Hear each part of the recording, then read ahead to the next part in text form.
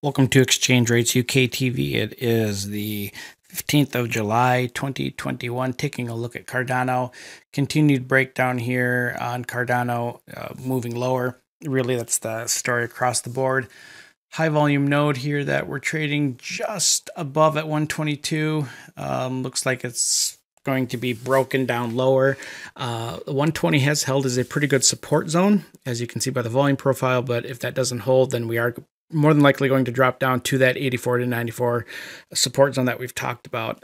Specifically, the probably 90-cent level is the one to look at, because that is the 50% Fibonacci retracement and the 100% Fibonacci extension.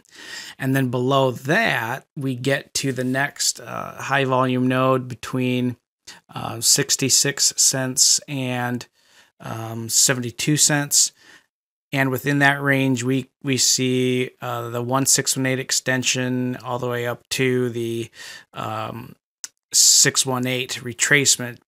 So that range goes from 65 to 71 cents.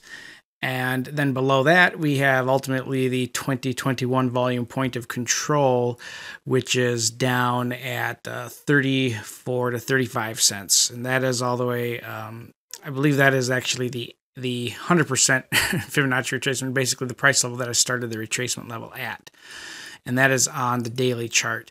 When we look at the daily chart oscillator levels, you can see that the RSI is now has failed to hold 40 thus far. I mean, there's 5 hours left roughly, or 4 hours and 50 minutes in the current daily candle at the time of this recording, which is 3:11 p.m. Eastern Standard Time. We've dropped down below that final oversold level in the RSI. So the bull market support levels no longer exist. That means we got to shift them over to the bear market. This might be a little premature to do that.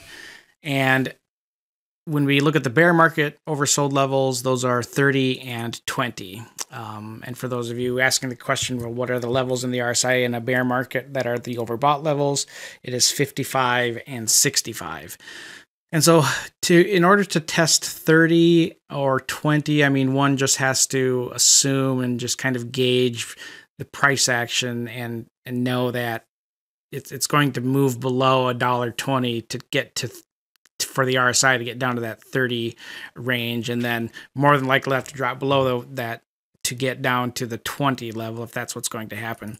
The composite index is an interesting zone here. I mean, it's near a historical support level, so we'll have to see how that plays out, but otherwise it could go lower. And then we see the percent B is dipping down lower too. And, you know, I mentioned this a couple days ago, I think, that you know, when the RSI was above 40, and if the percent B did drop below 0.2, that was going to trigger some strong selling pressure. Now, let's look at the weekly chart and see what's happening. So on the weekly, we're sitting right at the level 50 zone. So that is the first in a bull market. I'll put those levels on here.